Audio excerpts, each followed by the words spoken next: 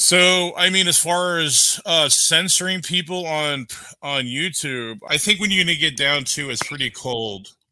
I think it's pretty communistic, and for not for to try to impede people's progress from freedom of speech is pretty low. I And agree. yeah, yeah. I'm just saying, like, I mean, people should be allowed to speak what they want to say, even if you disagree. That's fine. I mean, you can disagree, but when you have to try to muzzle them and censor them, that is a problem. Free And speech. free speech, yeah. I mean, this is what this country's predicated on. Exactly. You tell them, Sparrow. You tell them. No, it's true. It is. Amen. What America was founded on, the Constitution.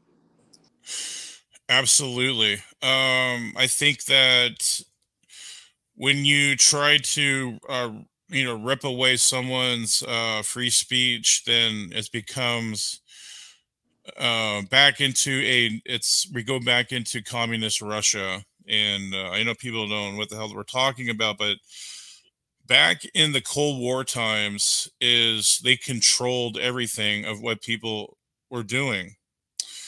They have to control it, and the same things are happening in Stalinist Russia with the communists. And I'm seeing the characters come out of the woodwork now.